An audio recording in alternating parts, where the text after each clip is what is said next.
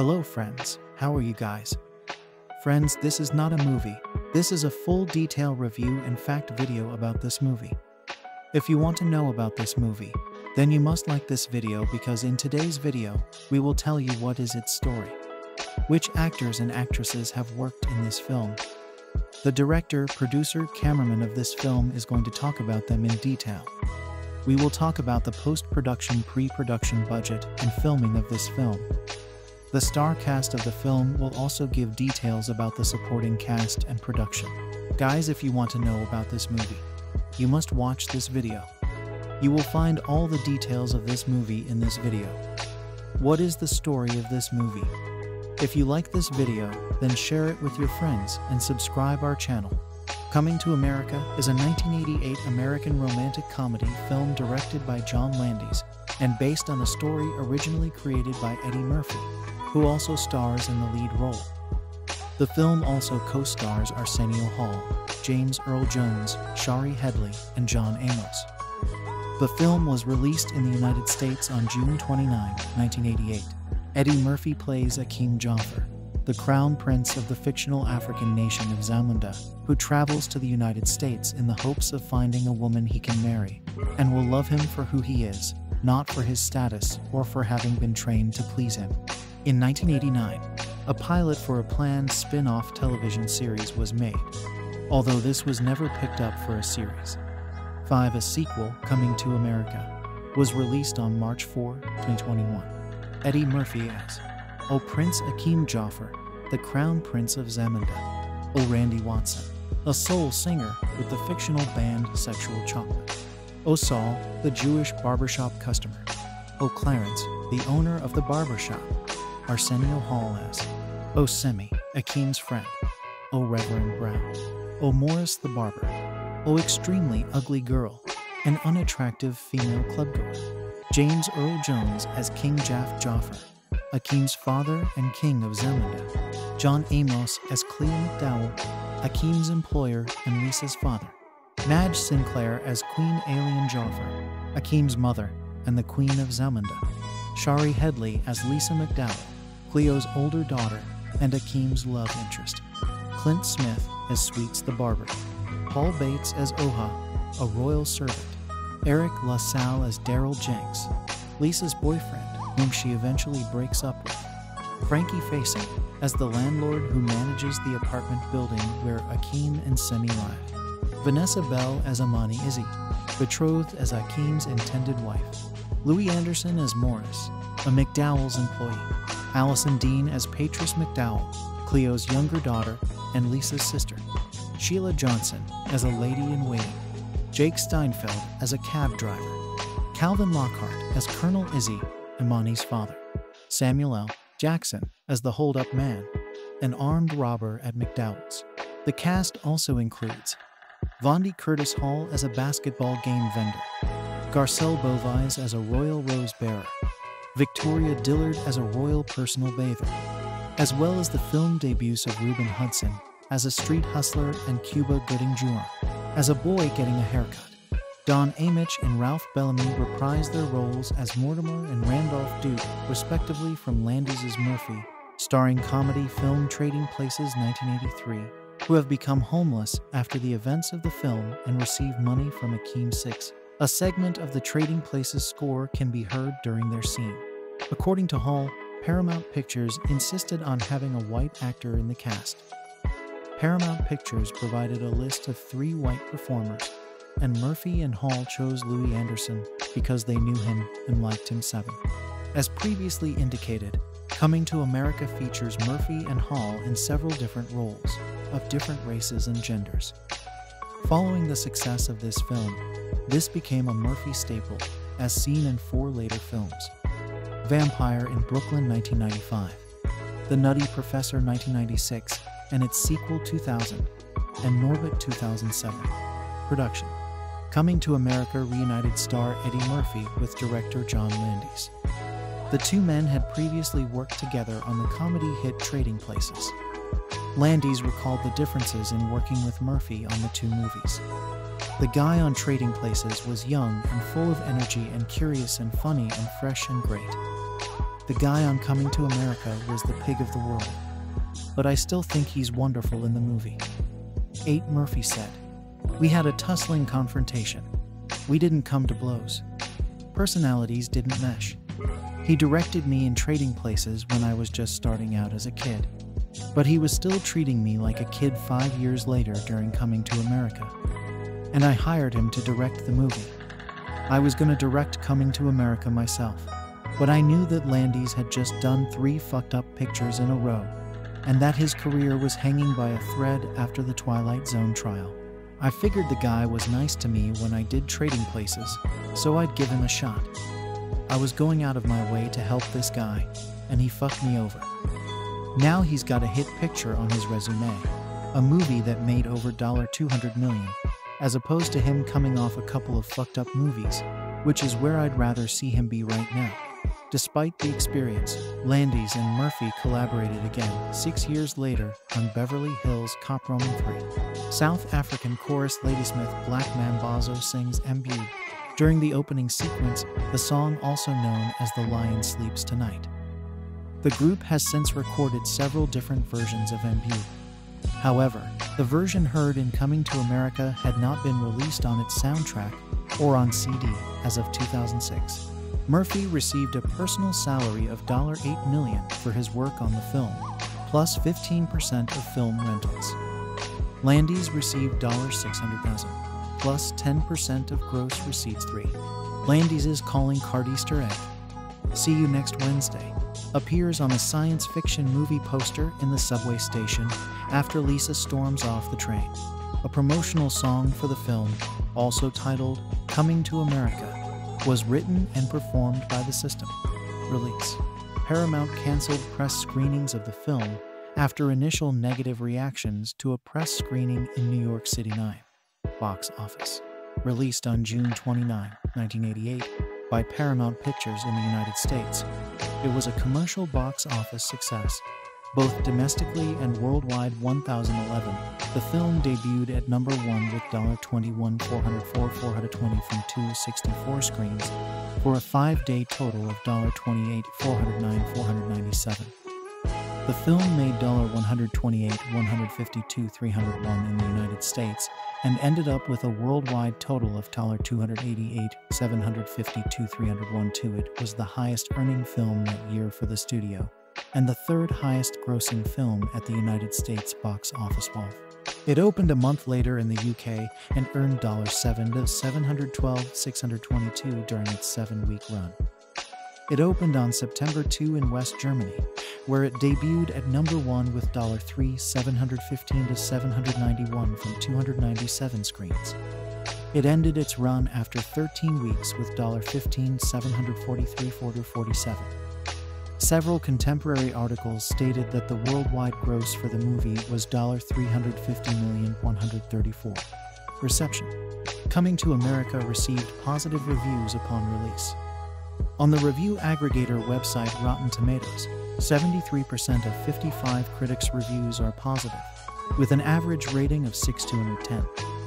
The website's consensus reads, "Eddie Murphy was in full control at this point, starkly evident in Coming to America's John Landis' coasting direction."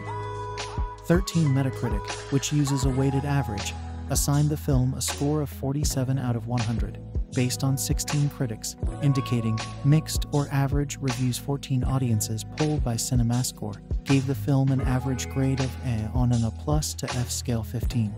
Sheila Benson in the Los Angeles Times called it a hollow and wearying Eddie Murphy fairy tale and bemoans that an Eddie Murphy movie would come to this.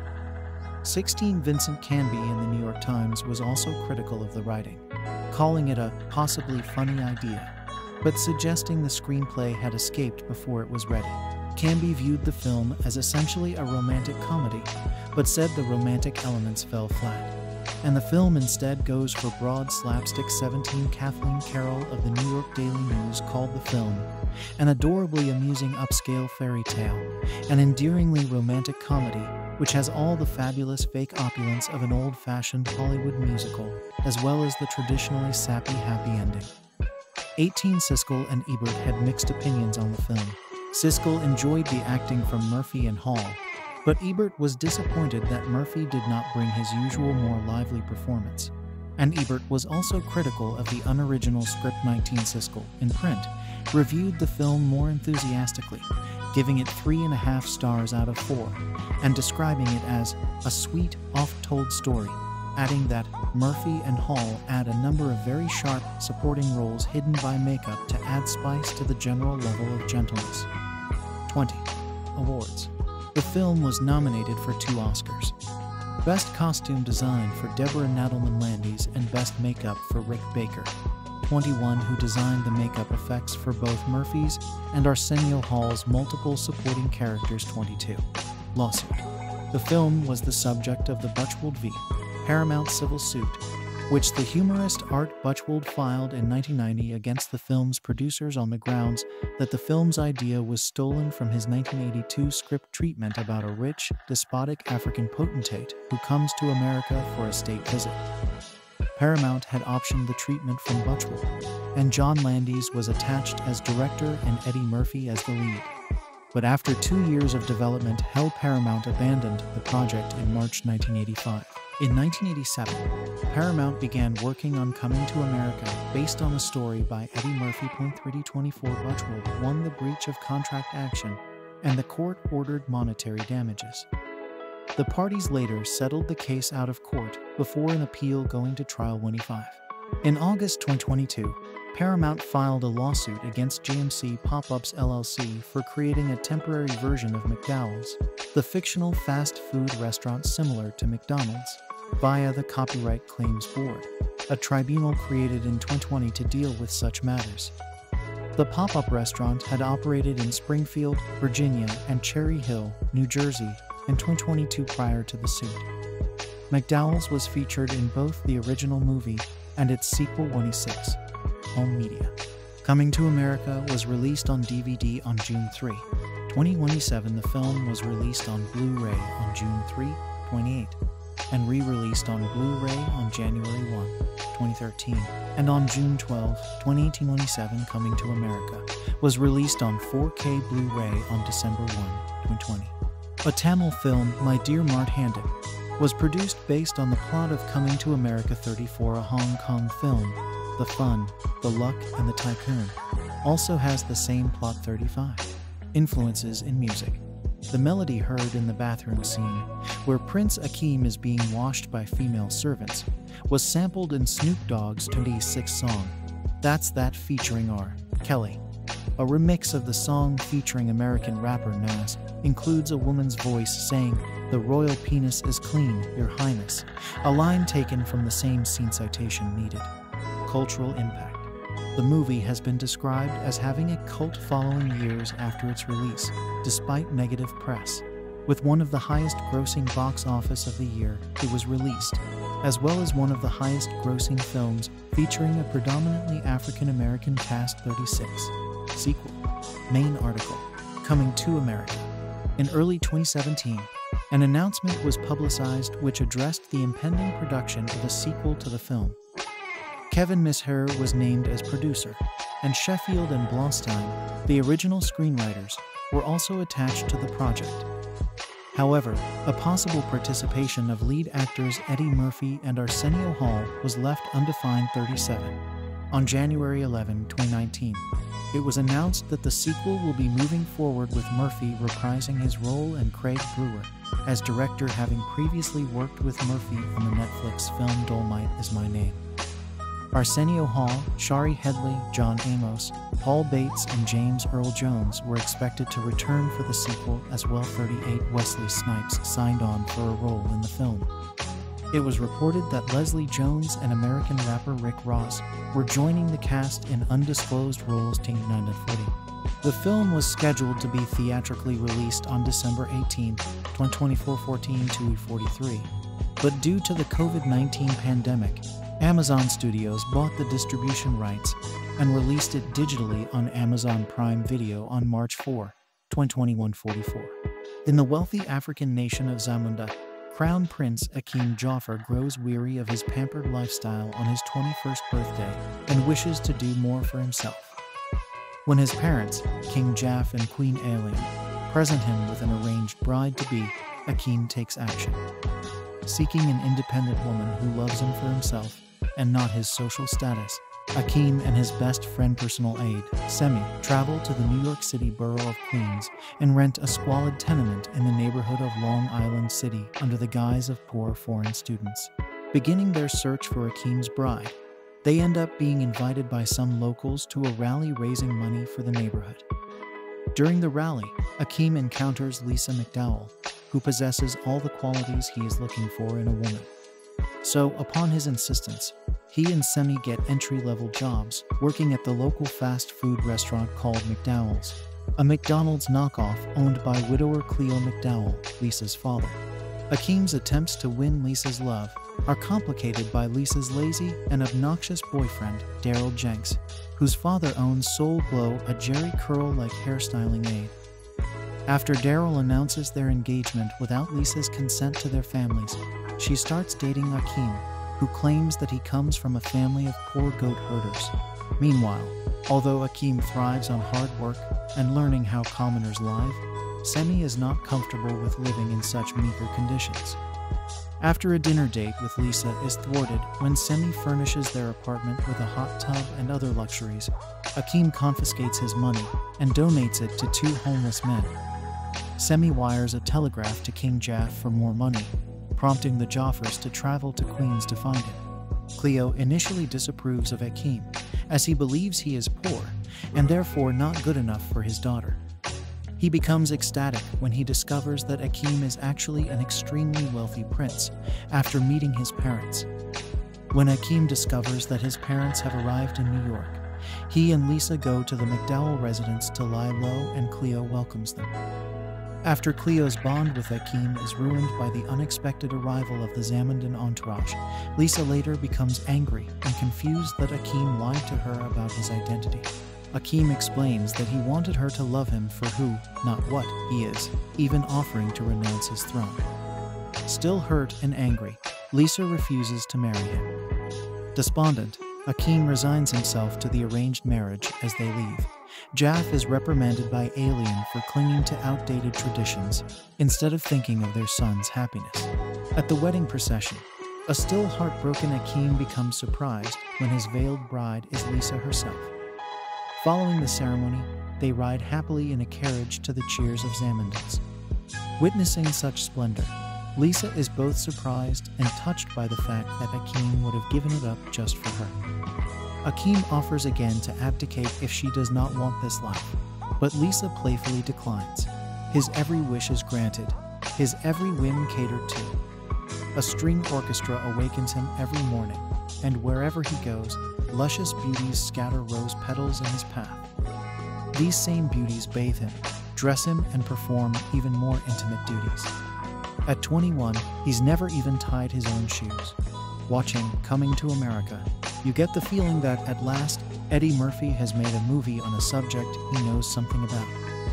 The character he plays is Prince Akeem, sole heir to the throne of the African kingdom of Zamunda. But in spite of all the fringe benefits, the boy prince rejects the life of pampered luxury. And this includes the stunningly handsome but obsequious young woman who's been selected to be his bride.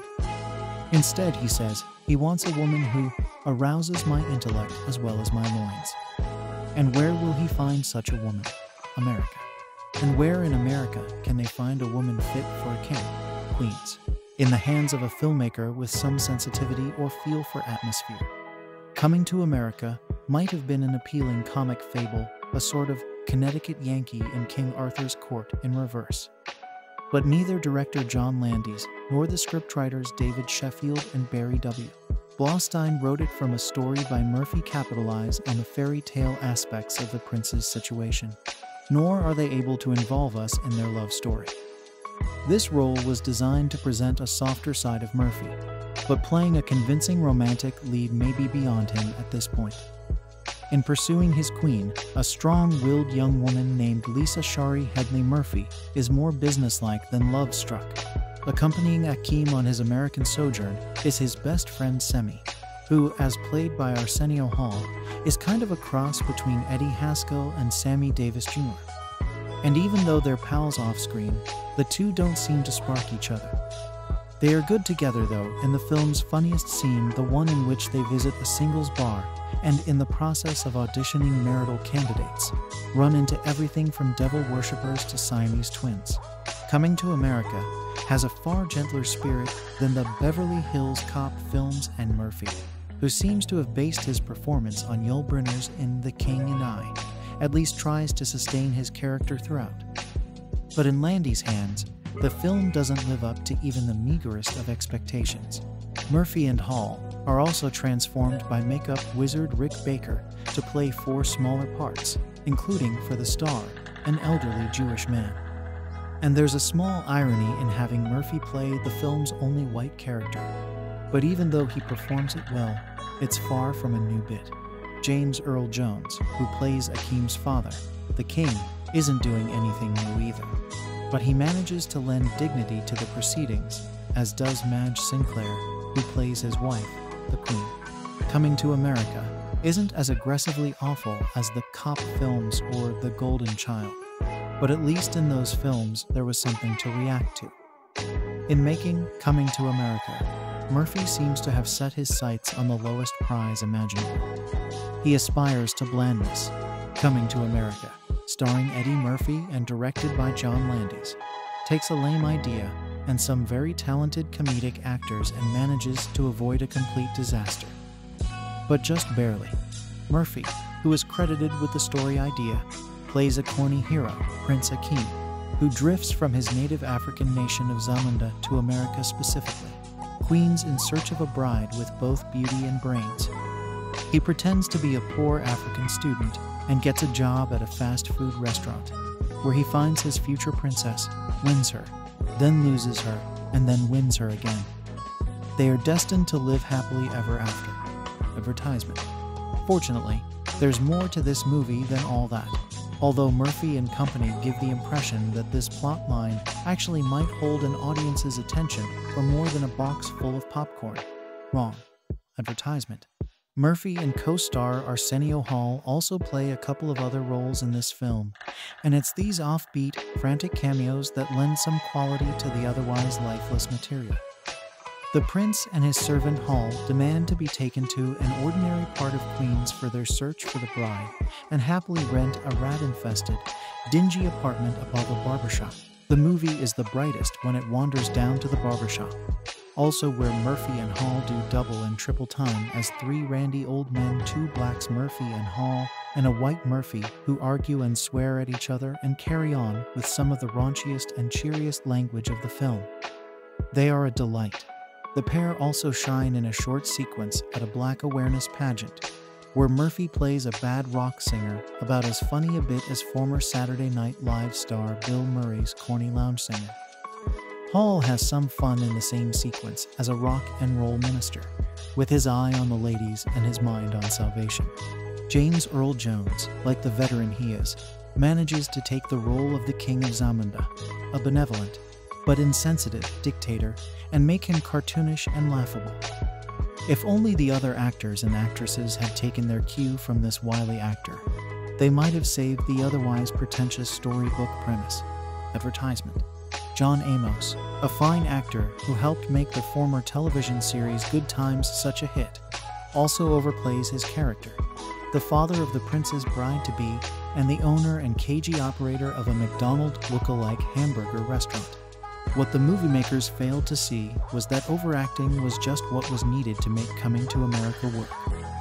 Instead, Murphy in his role as the prince, and Shari Headley as the American target of the prince's attention, seem like they're playing a stilted update of an old fairy tale.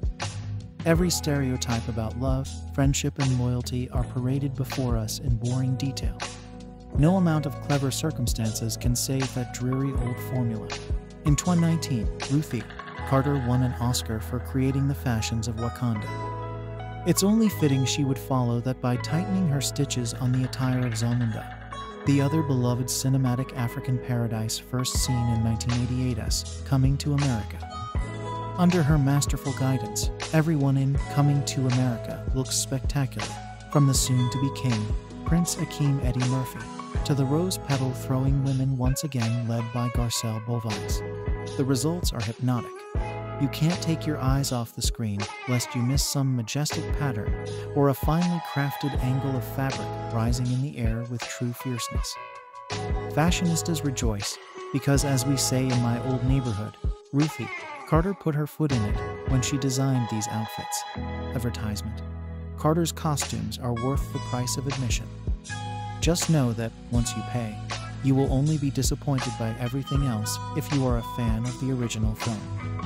Because even if you enjoy this completely unnecessary trip back to Zamunda, Coming to America cannot compete with its predecessor.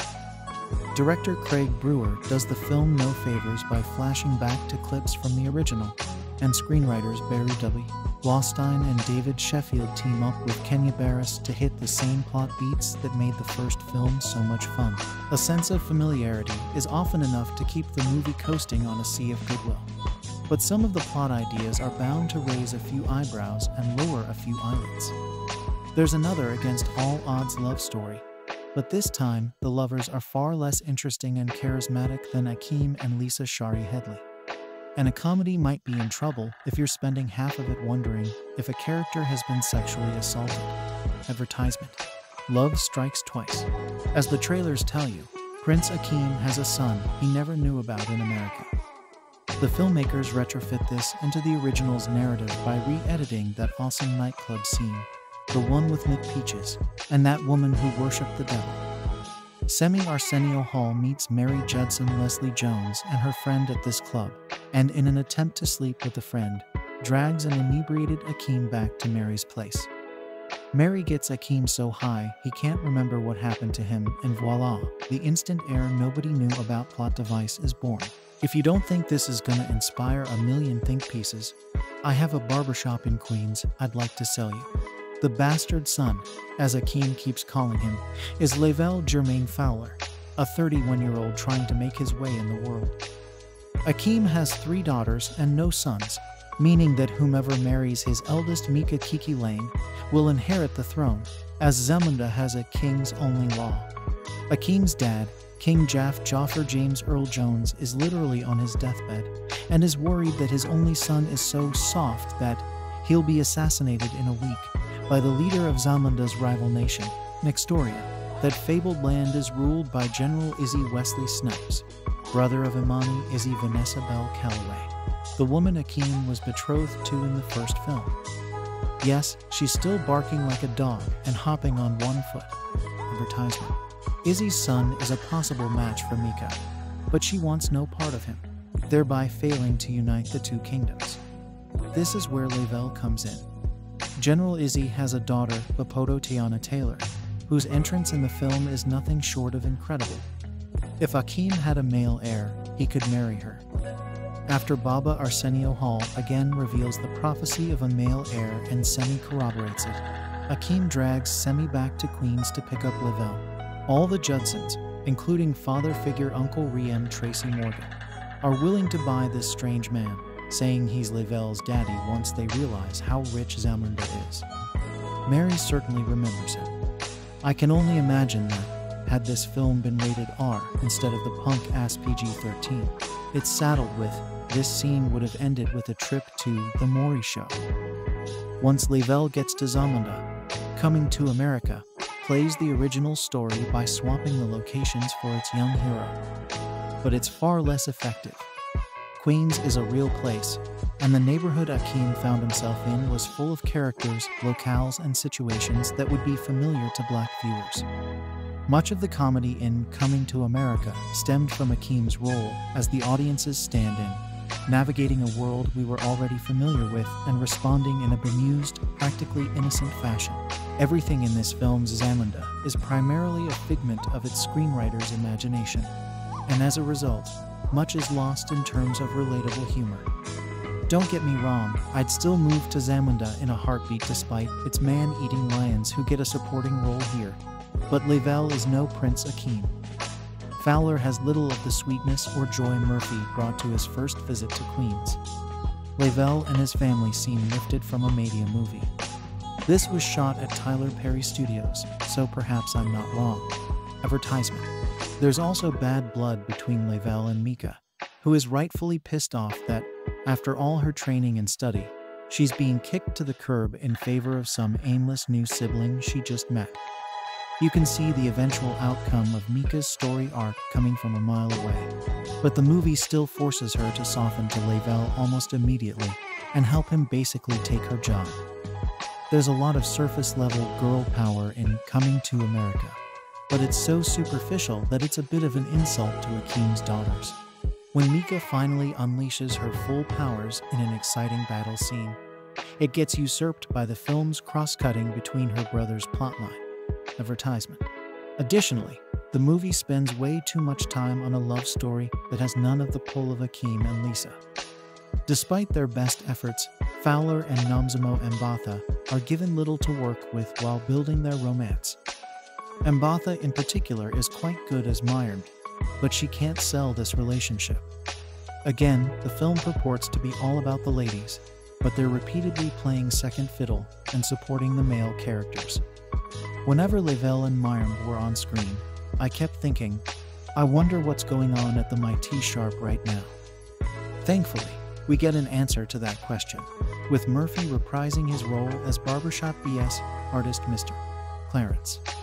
He's joined again by Murphy's Jewish wiseacre, Saul, and Hall and Clint Smith in old man makeup. They're still arguing about boxing and all the other stuff you recall. Coming to America is at its best, and it's funniest when it's giving us these 2021 callbacks to the people we remember. The film's best emotional scene is a surprising visit to McDowell's, where Akeem and Cleo, again played by John Amos, have a conversation that features a poignant shout-out to the late Madge Sinclair. Advertisement. I wouldn't dream of spoiling any of the film's big surprises, because they're really all you have to look forward to here. Those and the performance of Wesley Snipes, who once again waltzes into an Eddie Murphy movie and steals it in broad daylight with no getaway car. Snipes knows his character is ridiculous, so he plays it broader than the side of a barn. He relishes in wearing Carter's outfits, so much so that you wonder if Snipes brought those items from his own closet instead. General Izzy is not just funny, he's menacing as well, adding a welcome jolt to the proceedings. Advertisement. Coming to America is my desert island movie. I've seen it a million times, to the point where I can just recite the dialogue from memory.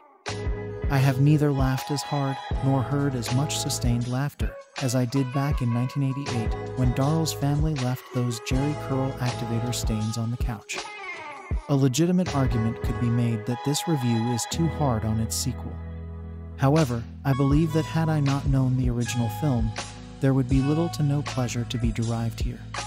I did laugh, and when I did, it was out loud and with impunity. Unfortunately, there was enough downtime between those laughs that I started fixating on numerous plot issues. Coming to America is like attending your high school reunion. You'll enjoy seeing the familiar faces of those with whom you once shared such fond experiences. But then you'll realize that the nostalgia of that past is far more fulfilling than the harsher realities of the present. On his 21st birthday, Prince Akeem from Zamunda is introduced to his bride-to-be, a woman whose sole purpose in life is to please him. Realizing she has no interests or mind of her own, Akeem decides he wants to find his true love elsewhere. A woman who will challenge him in every way. He tells his father he needs to sow his royal oats before marriage, and the king agrees, unaware of Akeem's true intentions. Akeem and his servant, Semi, travel to Queens in New York, where Akeem wants to live as destitute as possible in order to find a woman who loves him for him, and not his royal status or money.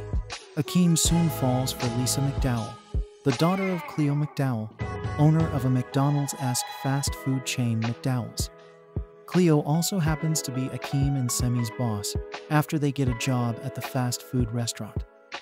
Despite Lisa having a boyfriend, Akeem wants to win her heart. Shenanigans ensue.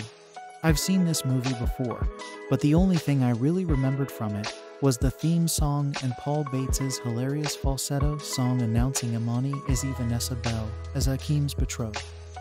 But the husband and I decided to watch it again in preparation for Coming to America, which was released this year.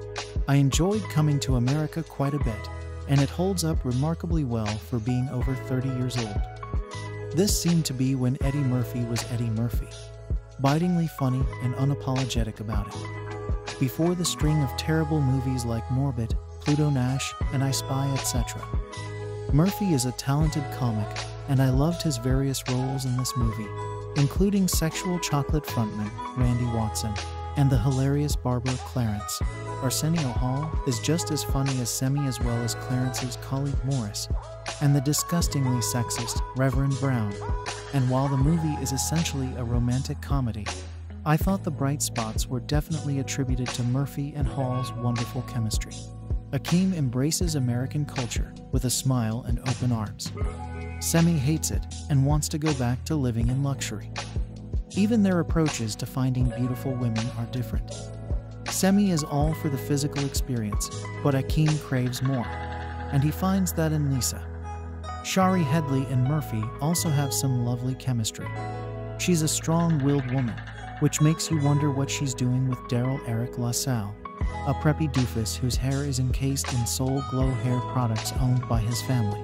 Lisa and Akeem come together in surprisingly sweet ways, and I can't help but wonder if Murphy has ever played a more likable character than Akeem Jaffer. Coming to America is R-rated humor at its best. Clever and raunchy without being too raunchy. There are the obvious physical gags and jokes combined expertly with a more subtle humor that might fly under the radar if you're not paying enough attention. I enjoy John Landis quite a bit as a director, but sometimes I forgot that he was the one behind the camera here. This movie felt like Eddie Murphy was at the helm in every way, and that's not necessarily a bad thing. Before Wakanda, there was Zamunda, the fictional African kingdom Eddie Murphy's Prince Akeem stood to inherit in Coming to America. As depicted in John Landis' hit 1988 comedy, Zamunda was a country untouched by colonialism, where black culture was celebrated as never before on screen. In particular, its multifaceted showcase of African fashion, music and dance are exquisite, and throwaway jokes like the Soul Glow TV spot remain quotable to this day.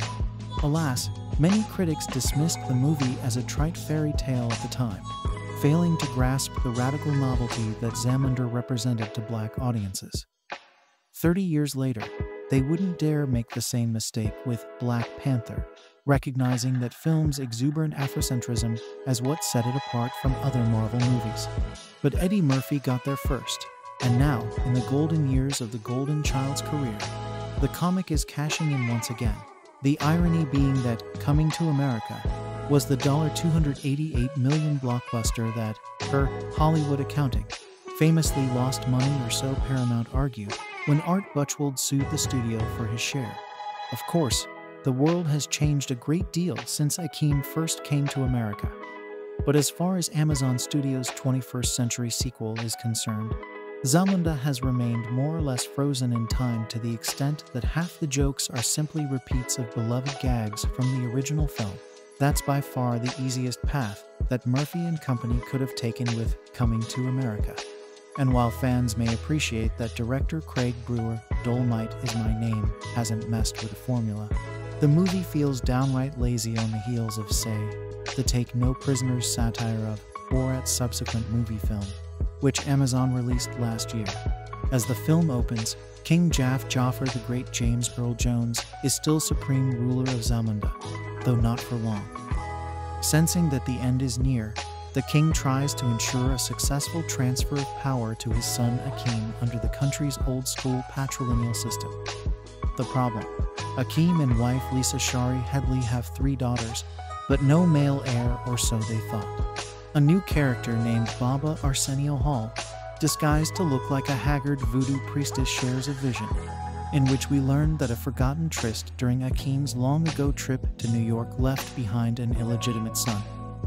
Now, if only he and best friend Semi Hall can locate Lavelle Germain Fowler, which will require another trip to Queens, NY. Obviously, they should be able to prevent Zamunda from falling into the hands of General Izzy Wesley Snipes, despotic warlord of neighboring Nextoria. This time, Akeem doesn't come to America for long, which is too bad, since the earlier film's most entertaining scenes were the ones in which the pampered African ruler seemed to find some kind of bohemian charm in a egregious social injustices, a sly way of pointing out such an advanced country's glaring race and class disparities. There ought to be enormous potential in how a post-Obama America appears to Akeem, although his visit is brisk and disappointingly superficial. For the most part, Coming to America falls back on familiar punchlines, serving up nearly word-for-word repeats of amusing bits from the original. But they don't necessarily play the same in this context. Take McDowell's The movie's Ghetto McDonald's knockoff out of Queens, and the underlying parody loses its relevance, although it is amusing to see a black Ronald McDowell mascot at the Zamundin joint. The sequel's sensibility has evolved so little that musical numbers by En Vogue and Gladys Knight transport audiences back to the late 80s, when a movie like Working Girl represented the cutting edge of gender politics. Advertisement.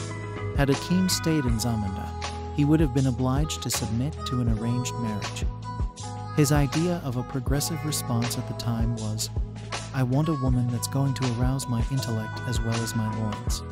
Looking back, the treatment of women was one area where Coming to America can seem particularly cringe-worthy, and the sequel's overdue efforts to establish equity between the sexes hardly feel earth-shattering. That said, Leslie Jones, who plays Lavelle's outspoken mother, Mary, makes her presence felt in a way that the movie's other largely one-dimensional women don't dare, wresting some of the more retrograde gags away from the boys, as when she gets her own royal bather scene.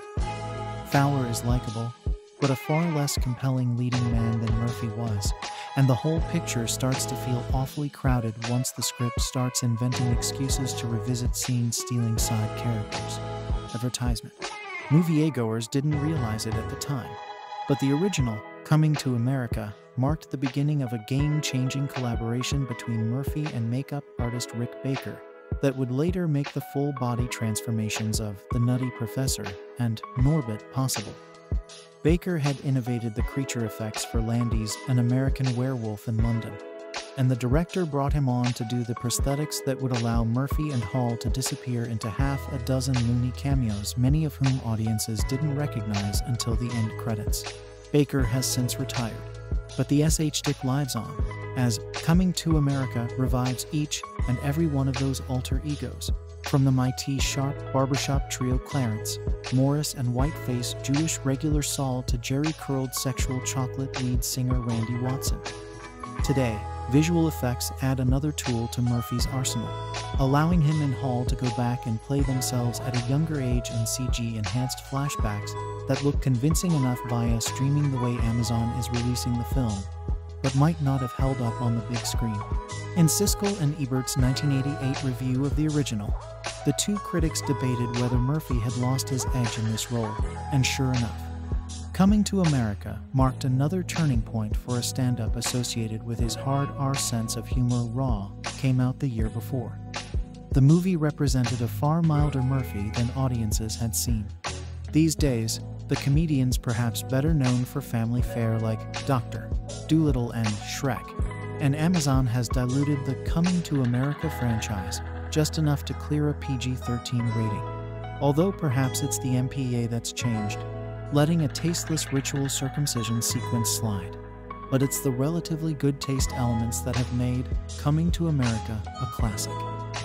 The costumes alone are to die for. Black Panther designer Ruthie Carter took over sartorial duties from Oscar nominee Deborah Nadelman, adding amusing details like Puma logos to her stunning dashikis, and suggest that the below-the-line departments recognize what Brewer and the screenwriters did not, namely, that it's the African side of Coming to America that resonates with audiences.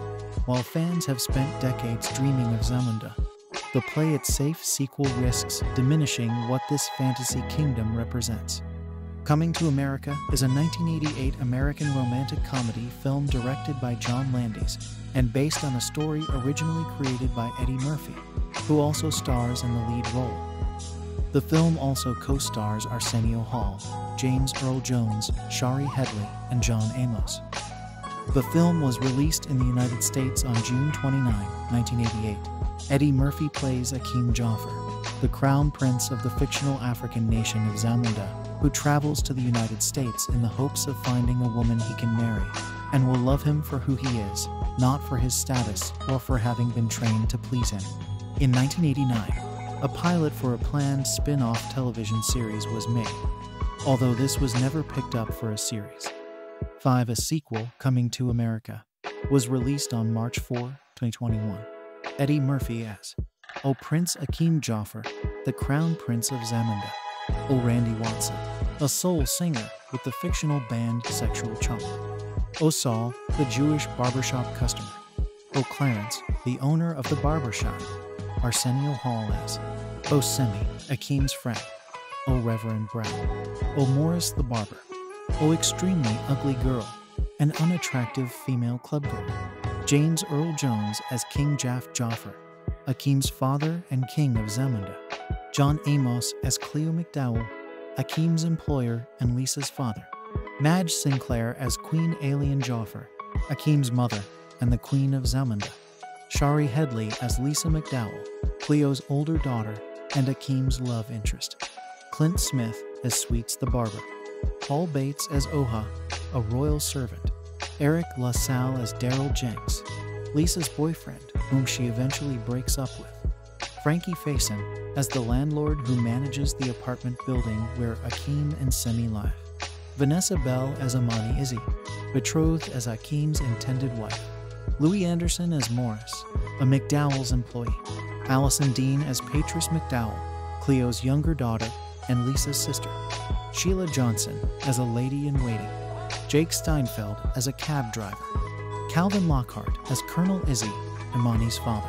Samuel L. Jackson as the hold-up man, an armed robber at McDowell's.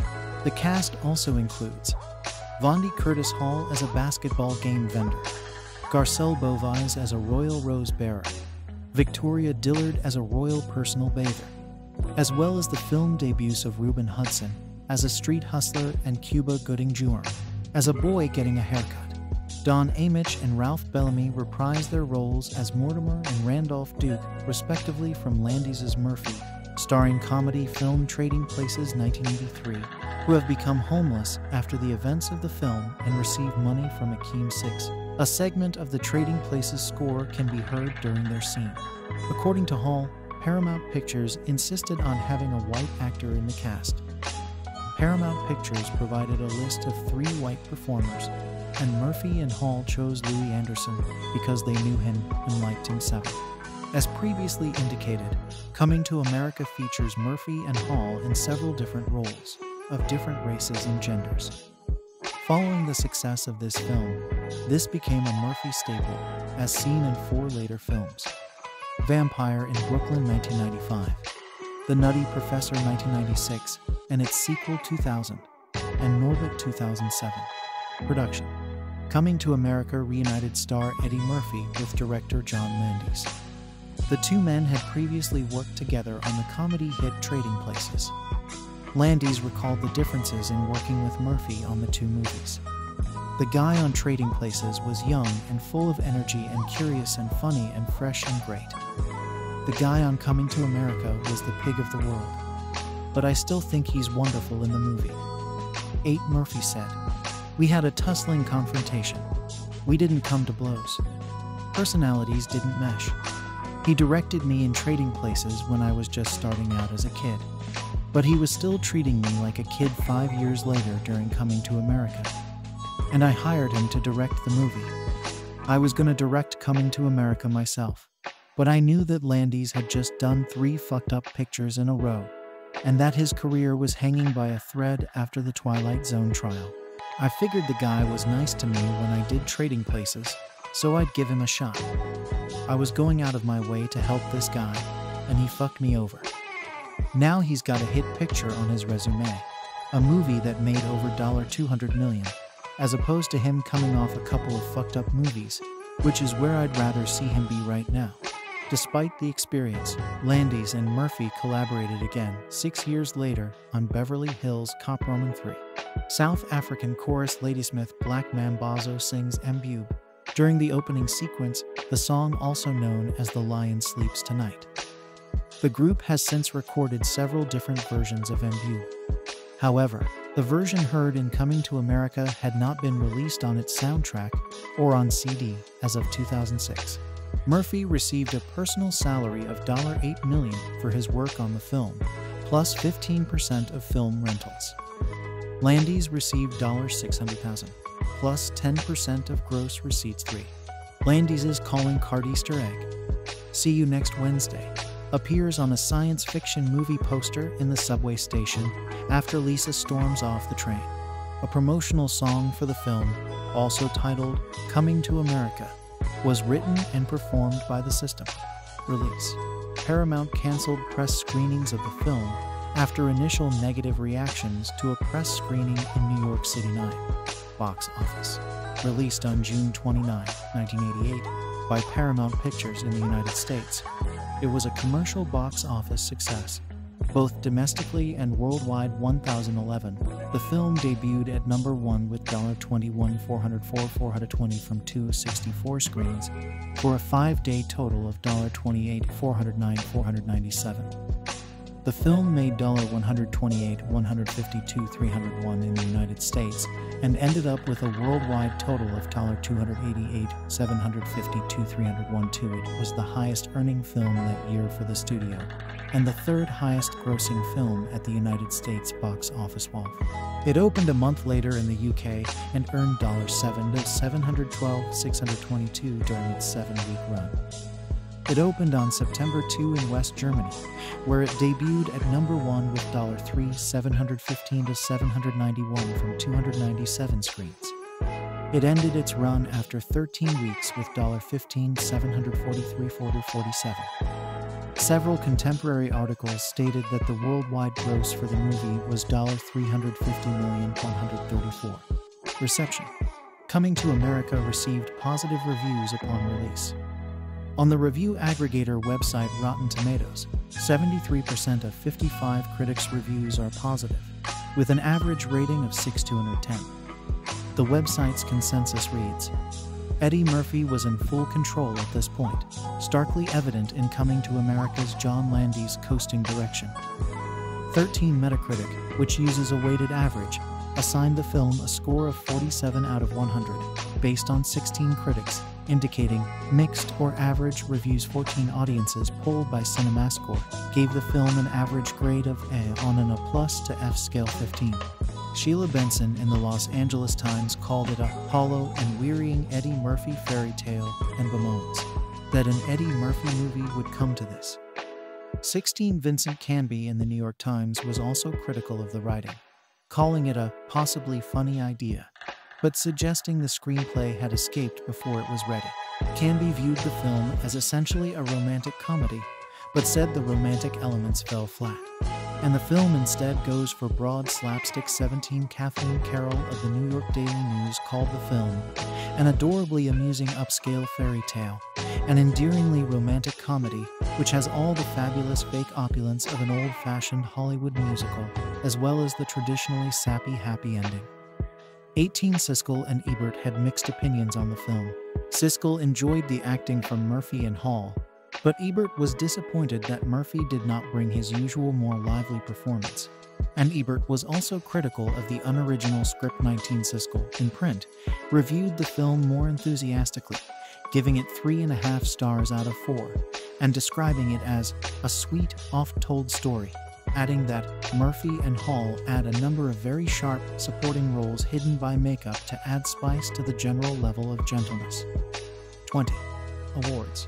The film was nominated for 2 Oscars. Best Costume Design for Deborah Nadelman Landis and Best Makeup for Rick Baker, 21, who designed the makeup effects for both Murphy's and Arsenio Hall's multiple supporting characters. 22. Lawsuit. The film was the subject of the Butchwold v. Paramount civil suit, which the humorist Art Butchwold filed in 1990 against the film's producers on the grounds that the film's idea was stolen from his 1982 script treatment about a rich, despotic African potentate who comes to America for a state visit. Paramount had optioned the treatment from Butchwold, and John Landis was attached as director and Eddie Murphy as the lead. But after 2 years of development, Paramount abandoned the project in March 1985. In 1987, Paramount began working on Coming to America, based on a story by Eddie Murphy. 324 Butchwolf won the breach of contract action, and the court ordered monetary damages. The parties later settled the case out of court before an appeal going to trial 25. In August 2022, Paramount filed a lawsuit against JMC Pop-Ups LLC for creating a temporary version of McDowell's, the fictional fast food restaurant similar to McDonald's, via the Copyright Claims Board, a tribunal created in 2020 to deal with such matters. The pop-up restaurant had operated in Springfield, Virginia, and Cherry Hill, New Jersey, in 2022 prior to the suit. McDowell's was featured in both the original movie and its sequel 26, Home Media. Coming to America was released on DVD on June 3, 2027. The film was released on Blu-ray on June 3, 2028, and re-released on Blu-ray on January 1, 2013. And on June 12, 2027, Coming to America was released on 4K Blu-ray on December 1, 2020. A Tamil film, My Dear Mart Handed, was produced based on the plot of Coming to America 34, a Hong Kong film. The Fun, the Luck, and the Tycoon also has the same plot. 35 influences in music. The melody heard in the bathroom scene, where Prince Akeem is being washed by female servants, was sampled in Snoop Dogg's 26 song, That's That featuring R. Kelly. A remix of the song featuring American rapper Nas includes a woman's voice saying, "The royal penis is clean, Your Highness," a line taken from the same scene. Citation needed. Cultural impact. The movie has been described as having a cult following years after its release, despite negative press. With one of the highest grossing box office of the year it was released, as well as one of the highest grossing films featuring a predominantly African-American cast. 36. Sequel. Main article. Coming to America. In early 2017, an announcement was publicized which addressed the impending production of a sequel to the film. Kevin Misher was named as producer, and Sheffield and Blaustein, the original screenwriters, were also attached to the project. However, a possible participation of lead actors Eddie Murphy and Arsenio Hall was left undefined. 37. On January 11, 2019, it was announced that the sequel will be moving forward with Murphy reprising his role and Craig Brewer as director, having previously worked with Murphy on the Netflix film Dolomite Is My Name. Arsenio Hall, Shari Headley, John Amos, Paul Bates, and James Earl Jones were expected to return for the sequel as well. 38. Wesley Snipes signed on for a role in the film. It was reported that Leslie Jones and American rapper Rick Ross were joining the cast in undisclosed roles. 39 to 40. The film was scheduled to be theatrically released on December 18, 2024, 14 to 43, but due to the COVID-19 pandemic, Amazon Studios bought the distribution rights and released it digitally on Amazon Prime Video on March 4, 2021. 44. In the wealthy African nation of Zamunda, Crown Prince Akeem Joffer grows weary of his pampered lifestyle on his 21st birthday and wishes to do more for himself. When his parents, King Jaff and Queen Alien, present him with an arranged bride-to-be, Akeem takes action. Seeking an independent woman who loves him for himself and not his social status, Akeem and his best friend personal aide, Semi, travel to the New York City borough of Queens and rent a squalid tenement in the neighborhood of Long Island City under the guise of poor foreign students. Beginning their search for Akeem's bride, they end up being invited by some locals to a rally raising money for the neighborhood. During the rally, Akeem encounters Lisa McDowell, who possesses all the qualities he is looking for in a woman. So, upon his insistence, he and Semi get entry-level jobs working at the local fast food restaurant called McDowell's, a McDonald's knockoff owned by widower Cleo McDowell, Lisa's father. Akeem's attempts to win Lisa's love are complicated by Lisa's lazy and obnoxious boyfriend, Daryl Jenks, whose father owns Soul Glow, a Jerry Curl-like hairstyling aid. After Daryl announces their engagement without Lisa's consent to their families, she starts dating Akeem, who claims that he comes from a family of poor goat herders. Meanwhile, although Akeem thrives on hard work and learning how commoners live, Semi is not comfortable with living in such meager conditions. After a dinner date with Lisa is thwarted when Semi furnishes their apartment with a hot tub and other luxuries, Akeem confiscates his money and donates it to 2 homeless men. Semi wires a telegraph to King Jaff for more money, prompting the Jaffers to travel to Queens to find him. Cleo initially disapproves of Akeem, as he believes he is poor and therefore not good enough for his daughter. He becomes ecstatic when he discovers that Akeem is actually an extremely wealthy prince after meeting his parents. When Akeem discovers that his parents have arrived in New York, he and Lisa go to the McDowell residence to lie low, and Cleo welcomes them.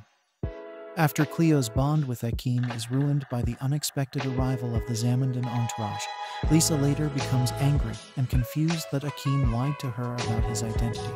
Akeem explains that he wanted her to love him for who, not what, he is, even offering to renounce his throne. Still hurt and angry, Lisa refuses to marry him. Despondent, Akeem resigns himself to the arranged marriage as they leave. Jaff is reprimanded by Alien for clinging to outdated traditions instead of thinking of their son's happiness. At the wedding procession, a still heartbroken Akeem becomes surprised when his veiled bride is Lisa herself. Following the ceremony, they ride happily in a carriage to the cheers of Zamindons. Witnessing such splendor, Lisa is both surprised and touched by the fact that Akeem would have given it up just for her. Akeem offers again to abdicate if she does not want this life, but Lisa playfully declines. His every wish is granted, his every whim catered to. A string orchestra awakens him every morning, and wherever he goes, luscious beauties scatter rose petals in his path. These same beauties bathe him, dress him, and perform even more intimate duties. At 21, he's never even tied his own shoes. Watching Coming to America, you get the feeling that, at last, Eddie Murphy has made a movie on a subject he knows something about. The character he plays is Prince Akeem, sole heir to the throne of the African kingdom of Zamunda. But in spite of all the fringe benefits, the boy prince rejects the life of pampered luxury. And this includes the stunningly handsome but obsequious young woman who's been selected to be his bride. Instead, he says, he wants a woman who arouses my intellect as well as my loins. And where will he find such a woman? America. And where in America can they find a woman fit for a king? Queens. In the hands of a filmmaker with some sensitivity or feel for atmosphere. Coming to America might have been an appealing comic fable, a sort of Connecticut Yankee in King Arthur's court in reverse. But neither director John Landis nor the scriptwriters David Sheffield and Barry W.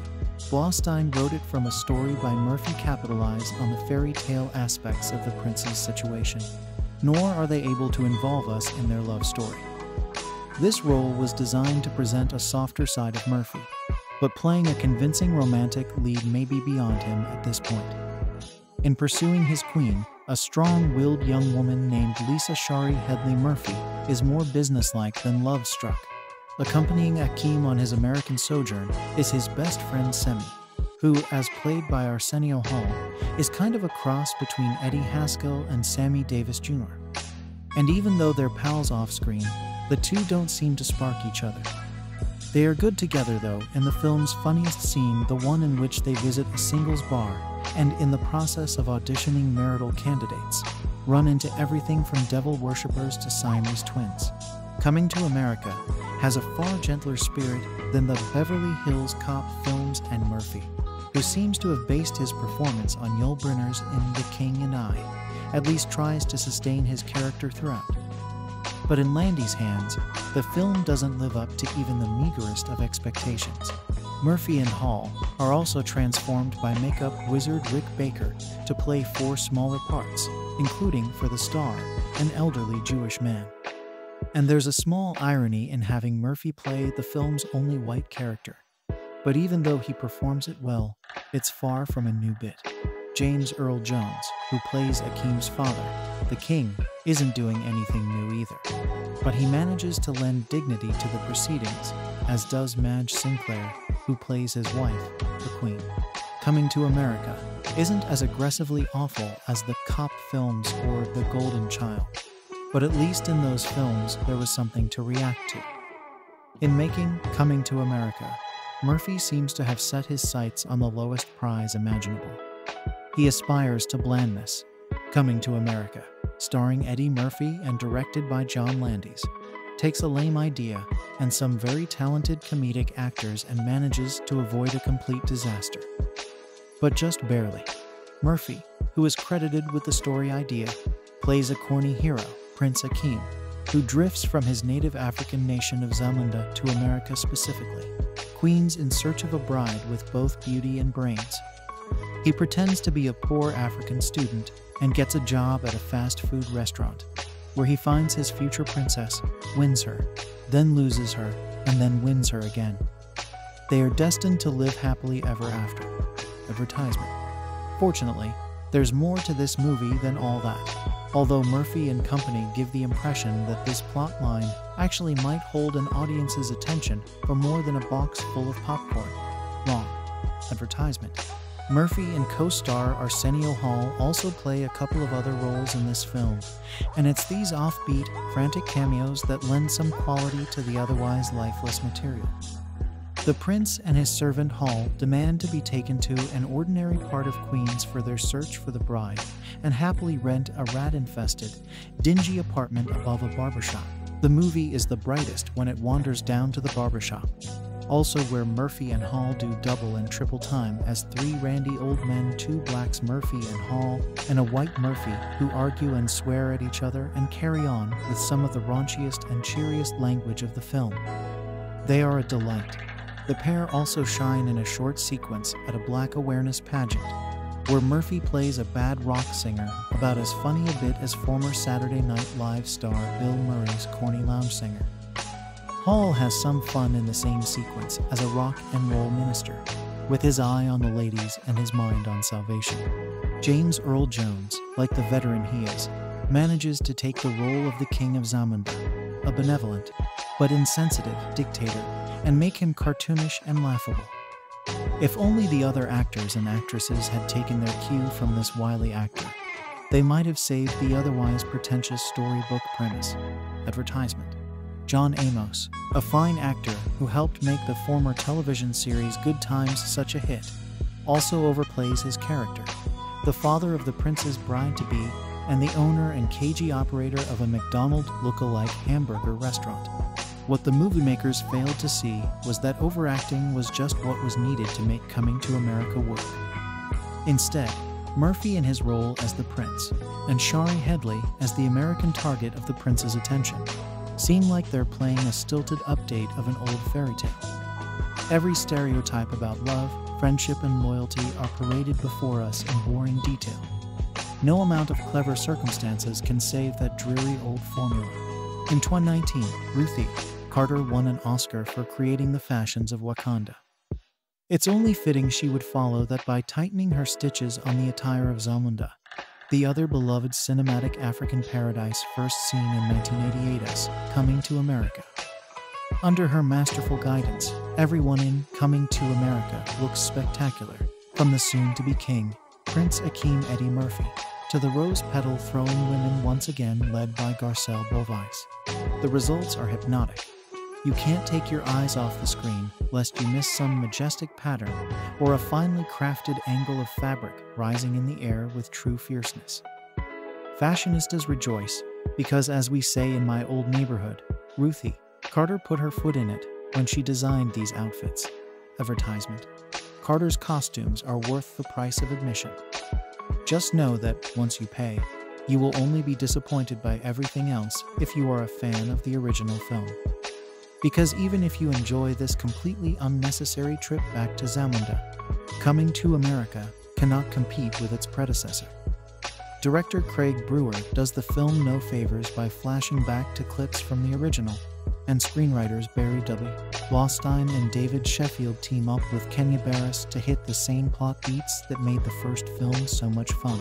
A sense of familiarity is often enough to keep the movie coasting on a sea of goodwill. But some of the plot ideas are bound to raise a few eyebrows and lower a few eyelids. There's another against all odds love story, but this time the lovers are far less interesting and charismatic than Akeem and Lisa Shari Headley. And a comedy might be in trouble if you're spending half of it wondering if a character has been sexually assaulted. Advertisement. Love strikes twice. As the trailers tell you, Prince Akeem has a son he never knew about in America. The filmmakers retrofit this into the original's narrative by re-editing that awesome nightclub scene, the one with McPeaches, and that woman who worshipped the devil. Arsenio Hall meets Mary Judson Leslie Jones and her friend at this club, and in an attempt to sleep with the friend, drags an inebriated Akeem back to Mary's place. Mary gets Akeem so high he can't remember what happened to him, and voila, the instant heir nobody knew about plot device is born. If you don't think this is gonna inspire a million think pieces, I have a barbershop in Queens I'd like to sell you. The bastard son, as Akeem keeps calling him, is Lavelle Germain Fowler, a 31-year-old trying to make his way in the world. Akeem has 3 daughters and no sons, meaning that whomever marries his eldest Mika Kiki Lane will inherit the throne, as Zamunda has a king's only law. Akeem's dad, King Jaffer James Earl Jones, is literally on his deathbed and is worried that his only son is so soft that he'll be assassinated in a week by the leader of Zamunda's rival nation, Nextoria. That fabled land is ruled by General Izzy Wesley Snipes, brother of Imani Izzy Vanessa Bell Calloway, the woman Akeem was betrothed to in the first film. Yes, she's still barking like a dog and hopping on one foot. Advertisement. Izzy's son is a possible match for Mika, but she wants no part of him, thereby failing to unite the two kingdoms. This is where Lavelle comes in. General Izzy has a daughter, Leopoldo Tiana Taylor, whose entrance in the film is nothing short of incredible. If Akeem had a male heir, he could marry her. After Baba Arsenio Hall again reveals the prophecy of a male heir and Semi corroborates it, Akeem drags Semi back to Queens to pick up Lavelle. All the Judsons, including father figure Uncle Riem Tracy Morgan, are willing to buy this strange man, saying he's Lavelle's daddy once they realize how rich Zamunda is. Mary certainly remembers him.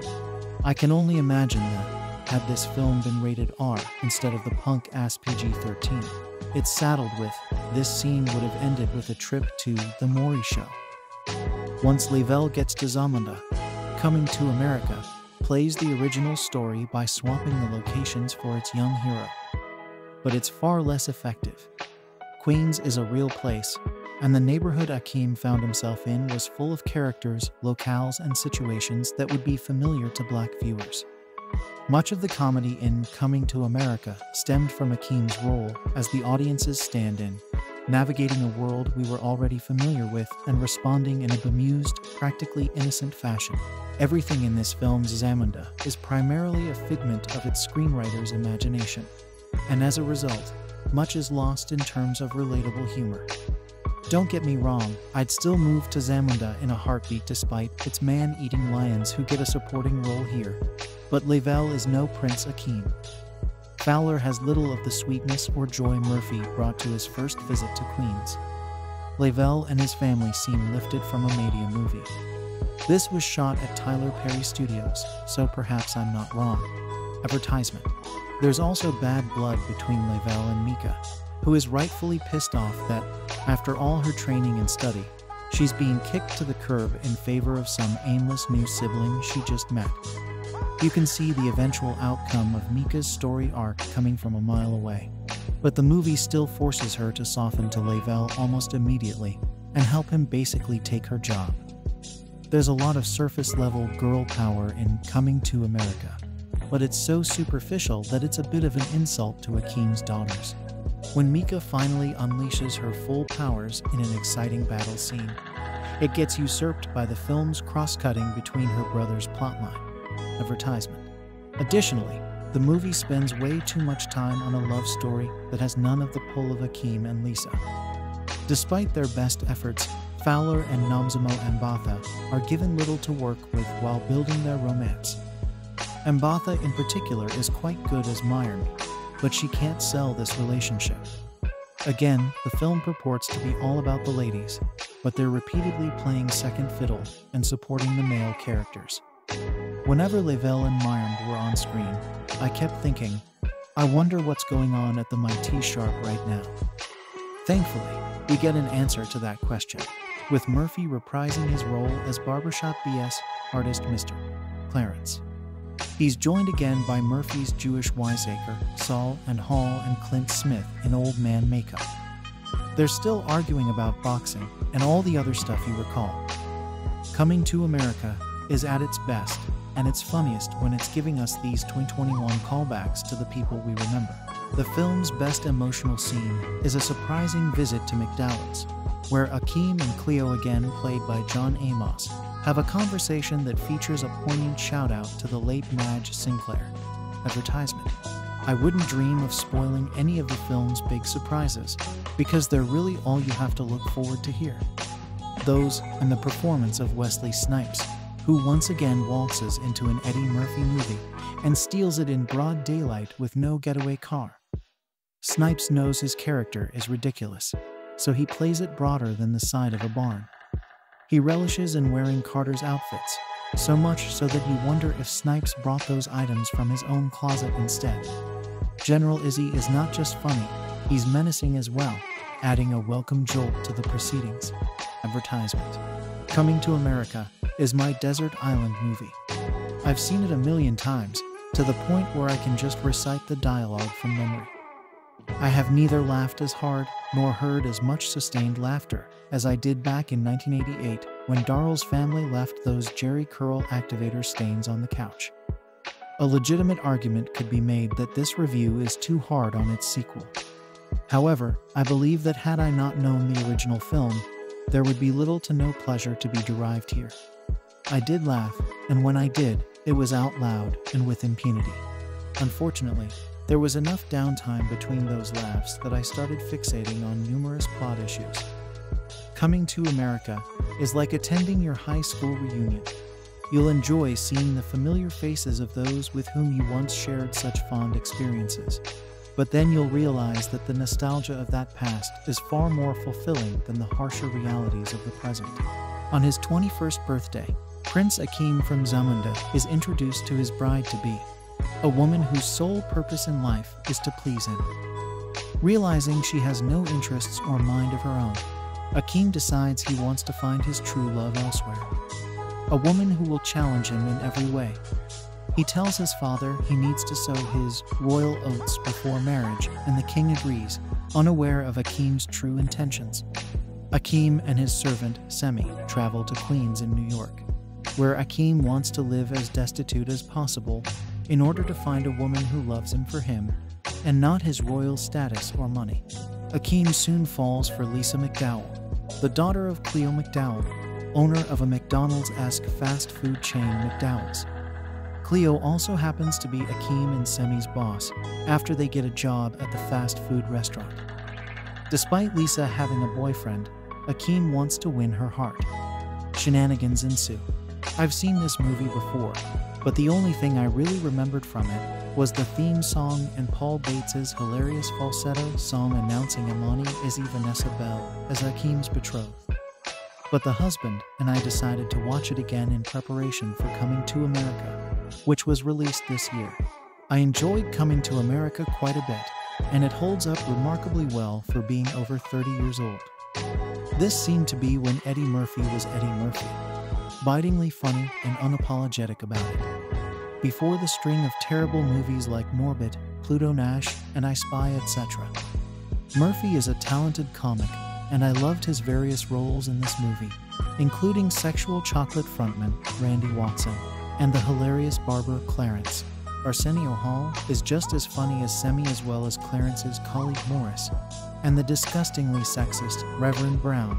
And while the movie is essentially a romantic comedy, I thought the bright spots were definitely attributed to Murphy and Hall's wonderful chemistry.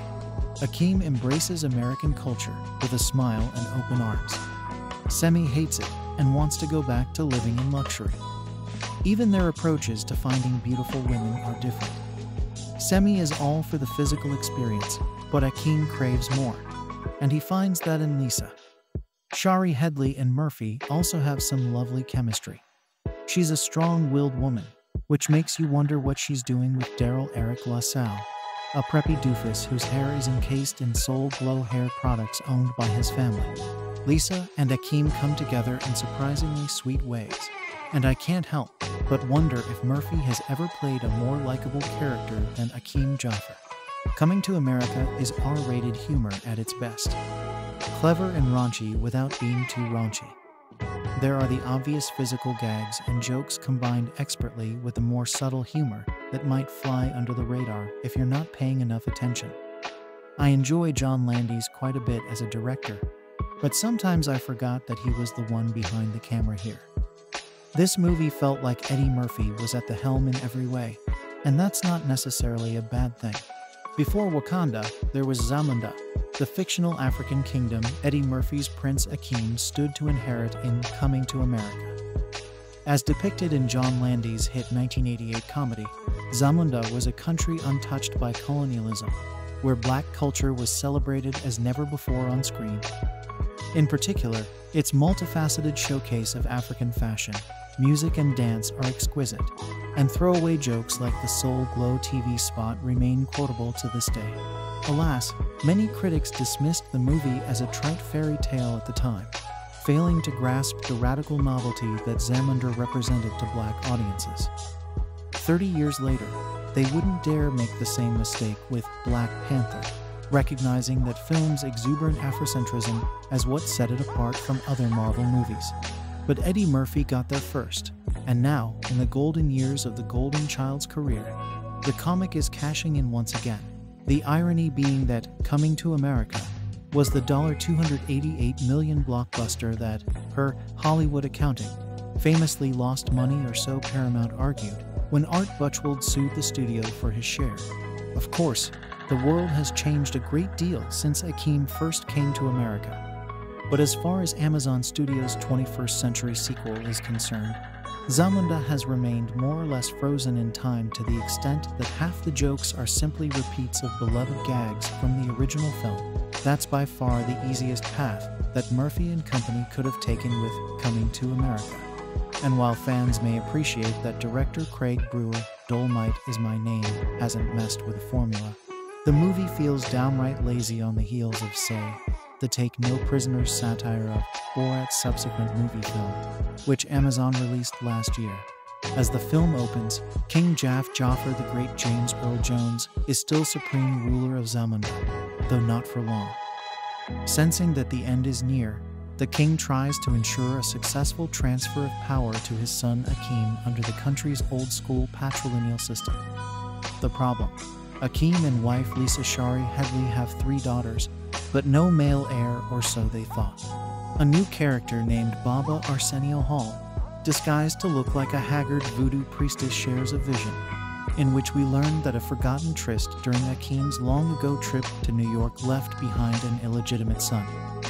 Now, if only he and best friend Semi Hall can locate Lavelle Germaine Fowler, which will require another trip to Queens NY, obviously, they should be able to prevent Zamunda from falling into the hands of General Izzy Wesley Snipes, despotic warlord of neighboring Nixdoria. This time, Akeem doesn't come to America for long, which is too bad, since the earlier film's most entertaining scenes were the ones in which the pampered African ruler seemed to find some kind of bohemian charm in egregious social injustices, a sly way of pointing out such an advanced country's glaring race and class disparities.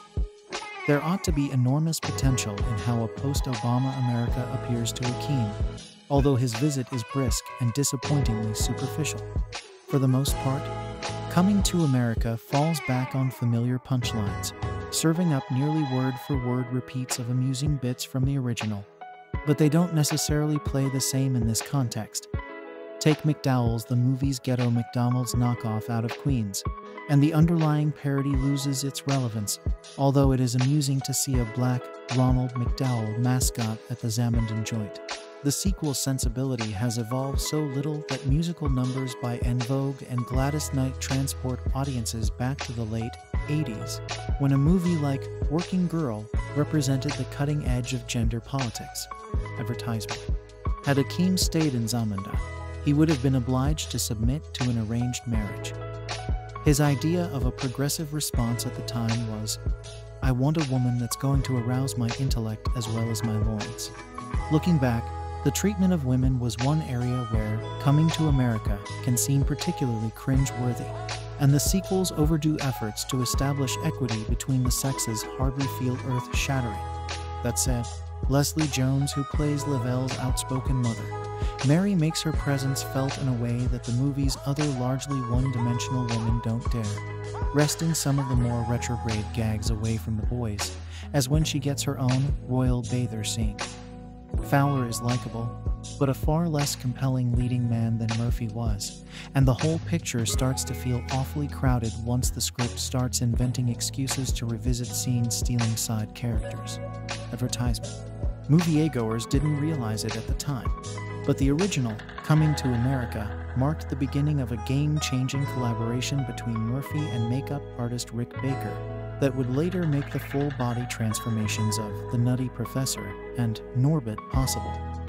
Baker had innovated the creature effects for Landis, An American Werewolf in London, and the director brought him on to do the prosthetics that would allow Murphy and Hall to disappear into half a dozen Mooney cameos, many of whom audiences didn't recognize until the end credits.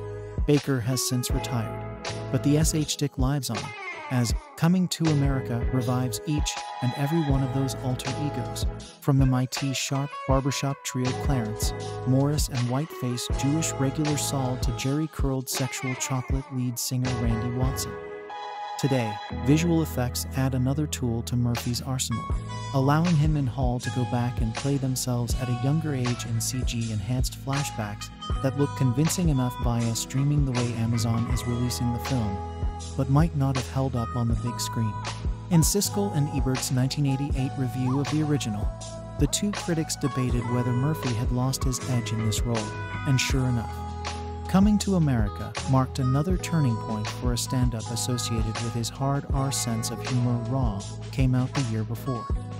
The movie represented a far milder Murphy than audiences had seen. These days, the comedian's perhaps better known for family fare like Dr.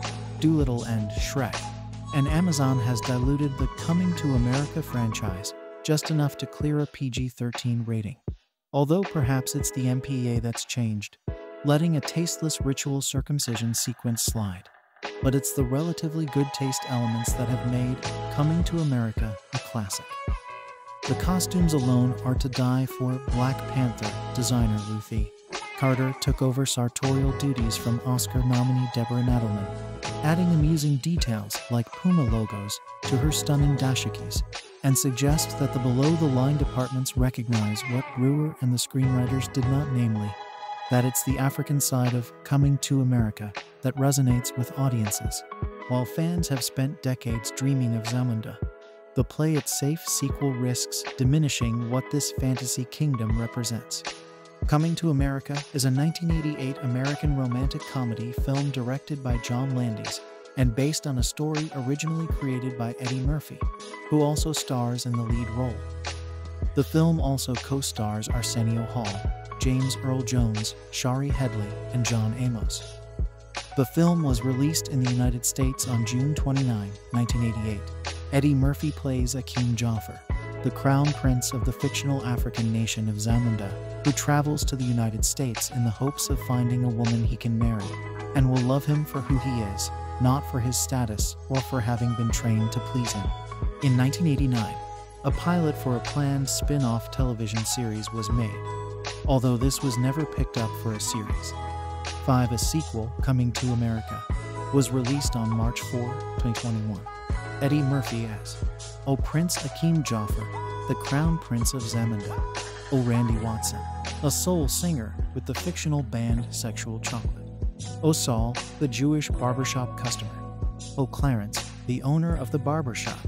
Arsenio Hall as O Semi, Akeem's friend. O Reverend Brown. O Morris the barber. O extremely ugly girl, an unattractive female clubgoer. James Earl Jones as King Jaffer, Akeem's father and king of Zamunda. John Amos as Cleo McDowell, Akeem's employer and Lisa's father. Madge Sinclair as Queen Alien Jaffer, Akeem's mother and the Queen of Zamunda. Shari Headley as Lisa McDowell, Cleo's older daughter and Akeem's love interest. Clint Smith as Sweets the barber. Paul Bates as Oha, a royal servant. Eric LaSalle as Daryl Jenks, Lisa's boyfriend, whom she eventually breaks up with. Frankie Faison as the landlord who manages the apartment building where Akeem and Semi live. Vanessa Bell as Amani Izzy, betrothed as Akeem's intended wife. Louis Anderson as Morris, a McDowell's employee. Allison Dean as Patris McDowell, Cleo's younger daughter and Lisa's sister. Sheila Johnson as a lady-in-waiting. Jake Steinfeld as a cab driver. Calvin Lockhart as Colonel Izzy, Amani's father. Samuel L. Jackson as the hold-up man, an armed robber at McDowell's. The cast also includes Vondi Curtis Hall as a basketball game vendor, Garcelle Bovies as a royal rose bearer, Victoria Dillard as a royal personal bather, as well as the film debuts of Reuben Hudson as a street hustler and Cuba Gooding Jr. as a boy getting a haircut. Don Amich and Ralph Bellamy reprise their roles as Mortimer and Randolph Duke, respectively, from Landis' Murphy, starring comedy film Trading Places 1983, who have become homeless after the events of the film and receive money from Akeem 6. A segment of the Trading Places score can be heard during their scene. According to Hall, Paramount Pictures insisted on having a white actor in the cast. Paramount Pictures provided a list of 3 white performers, and Murphy and Hall chose Louis Anderson because they knew him and liked him 7. As previously indicated, Coming to America features Murphy and Hall in several different roles, of different races and genders. Following the success of this film, this became a Murphy staple, as seen in 4 later films. Vampire in Brooklyn 1995, The Nutty Professor 1996, and its sequel 2000, and Norbit 2007. Production. Coming to America reunited star Eddie Murphy with director John Landis. The 2 men had previously worked together on the comedy hit Trading Places. Landis recalled the differences in working with Murphy on the 2 movies. The guy on Trading Places was young and full of energy and curious and funny and fresh and great. The guy on Coming to America was the pig of the world. But I still think he's wonderful in the movie. 8 Murphy said, "We had a tussling confrontation. We didn't come to blows. Personalities didn't mesh. He directed me in Trading Places when I was just starting out as a kid. But he was still treating me like a kid 5 years later during Coming to America. And I hired him to direct the movie. I was going to direct Coming to America myself. But I knew that Landis had just done 3 fucked up pictures in a row, and that his career was hanging by a thread after the Twilight Zone trial. I figured the guy was nice to me when I did Trading Places, so I'd give him a shot. I was going out of my way to help this guy, and he fucked me over. Now he's got a hit picture on his resume, a movie that made over $200 million, as opposed to him coming off a couple of fucked up movies, which is where I'd rather see him be right now." Despite the experience, Landis and Murphy collaborated again 6 years later on Beverly Hills Cop Roman 3. South African chorus Ladysmith Black Mambazo sings Mbu. During the opening sequence, the song also known as The Lion Sleeps Tonight. The group has since recorded several different versions of Mbu. However, the version heard in Coming to America had not been released on its soundtrack or on CD as of 2006. Murphy received a personal salary of $8 million for his work on the film, plus 15% of film rentals. Landis received $600,000, plus 10% of gross receipts. 3. Landis' calling card Easter egg. See You Next Wednesday appears on a science fiction movie poster in the subway station after Lisa storms off the train. A promotional song for the film, also titled Coming to America, was written and performed by the System. Release. Paramount canceled press screenings of the film after initial negative reactions to a press screening in New York City 9. Box office. Released on June 29, 1988, by Paramount Pictures in the United States. It was a commercial box office success, both domestically and worldwide. 2011. The film debuted at number 1 with $21,404,420 from 264 screens, for a 5-day total of $28,409,497. The film made $128, $152, $301 in the United States and ended up with a worldwide total of $288, $752, $301. It was the highest earning film that year for the studio and the third highest grossing film at the United States box office wall. It opened a month later in the UK and earned $7 to $712, $622 during its 7-week run. It opened on September 2 in West Germany, where it debuted at number 1 with $3, $715 to $791 from 297 screens. It ended its run after 13 weeks with $15, $743, $47. Several contemporary articles stated that the worldwide gross for the movie was $350,134. Reception. Coming to America received positive reviews upon release. On the review aggregator website Rotten Tomatoes, 73% of 55 critics' reviews are positive, with an average rating of 6/10. The website's consensus reads, Eddie Murphy was in full control at this point, starkly evident in Coming to America's John Landis' coasting direction. 13 Metacritic, which uses a weighted average, assigned the film a score of 47 out of 100, based on 16 critics, indicating mixed or average reviews. 14 audiences polled by CinemaScore gave the film an average grade of A on an A+ to F scale. 15. Sheila Benson in the Los Angeles Times called it a hollow and wearying Eddie Murphy fairy tale and bemoans that an Eddie Murphy movie would come to this. 16. Vincent Canby in the New York Times was also critical of the writing, calling it a possibly funny idea, but suggesting the screenplay had escaped before it was ready. Canby viewed the film as essentially a romantic comedy, but said the romantic elements fell flat, and the film instead goes for broad slapstick. 17. Kathleen Carroll of the New York Daily News called the film an adorably amusing upscale fairy tale, an endearingly romantic comedy which has all the fabulous fake opulence of an old-fashioned Hollywood musical, as well as the traditionally sappy happy ending. 18. Siskel and Ebert had mixed opinions on the film. Siskel enjoyed the acting from Murphy and Hall, but Ebert was disappointed that Murphy did not bring his usual more lively performance.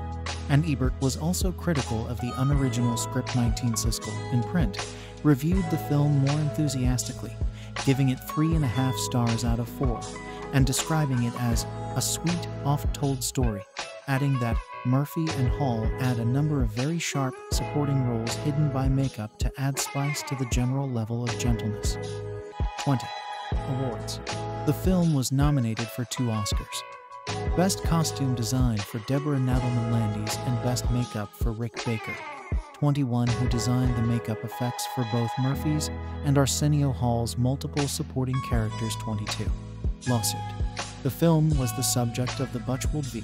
Paramount civil suit, which the humorist Art Butchwold filed in 1990 against the film's producers on the grounds that the film's idea was stolen from his 1982 script treatment about a rich, despotic African potentate who comes to America for a state visit. Paramount had optioned the treatment from Butchwold, and John Landis was attached as director and Eddie Murphy as the lead. But after 2 years of development, Paramount abandoned the project in March 1985. In 1987, Paramount began working on Coming to America, based on a story by Eddie Murphy. 3D24 Butchwold won the breach of contract action, and the court ordered monetary damages. The parties later settled the case out of court before an appeal going to trial. 25. In August 2022, Paramount filed a lawsuit against JMC Pop-Ups LLC for creating a temporary version of McDowell's, the fictional fast food restaurant similar to McDonald's, via the Copyright Claims Board, a tribunal created in 2020 to deal with such matters. The pop-up restaurant had operated in Springfield, Virginia, and Cherry Hill, New Jersey, in 2022 prior to the suit. McDowell's was featured in both the original movie and its sequel. 26. Home media. Coming to America was released on DVD on June 3, 2027. The film was released on Blu-ray on June 3, 2028, and re-released on Blu-ray on January 1, 2013, and on June 12, 2027. Coming to America was released on 4K Blu-ray on December 1, 2020. A Tamil film, My Dear Mart Handed, was produced based on the plot of Coming to America 34, a Hong Kong film. The Fun, the Luck, and the Tycoon also has the same plot. 35 influences in music. The melody heard in the bathroom scene, where Prince Akeem is being washed by female servants, was sampled in Snoop Dogg's 26 song, That's That, featuring R. Kelly. A remix of the song featuring American rapper Nas includes a woman's voice saying, "The royal penis is clean, Your Highness," a line taken from the same scene. Citation needed. Cultural impact. The movie has been described as having a cult following years after its release, despite negative press. With one of the highest grossing box office of the year it was released, as well as one of the highest grossing films featuring a predominantly African American cast. 36 sequel. Main article. Coming to America. In early 2017, an announcement was publicized which addressed the impending production of a sequel to the film. Kevin Misher was named as producer, and Sheffield and Blaustein, the original screenwriters, were also attached to the project. However, a possible participation of lead actors Eddie Murphy and Arsenio Hall was left undefined. 37. On January 11, 2019, it was announced that the sequel will be moving forward with Murphy reprising his role and Craig Brewer as director, having previously worked with Murphy on the Netflix film Dolomite Is My Name. Arsenio Hall, Shari Headley, John Amos, Paul Bates, and James Earl Jones were expected to return for the sequel as well. 38. Wesley Snipes signed on for a role in the film. It was reported that Leslie Jones and American rapper Rick Ross were joining the cast in undisclosed roles. Number 40. The film was scheduled to be theatrically released on December 18, 2024, 14/2/43, but due to the COVID-19 pandemic, Amazon Studios bought the distribution rights and released it digitally on Amazon Prime Video on March 4, 2021. 44. In the wealthy African nation of Zamunda, Crown Prince Akeem Joffer grows weary of his pampered lifestyle on his 21st birthday and wishes to do more for himself. When his parents, King Jaff and Queen Alien, present him with an arranged bride-to-be, Akeem takes action. Seeking an independent woman who loves him for himself and not his social status, Akeem and his best friend personal aide, Semi, travel to the New York City borough of Queens and rent a squalid tenement in the neighborhood of Long Island City under the guise of poor foreign students. Beginning their search for Akeem's bride, they end up being invited by some locals to a rally raising money for the neighborhood. During the rally, Akeem encounters Lisa McDowell, who possesses all the qualities he is looking for in a woman.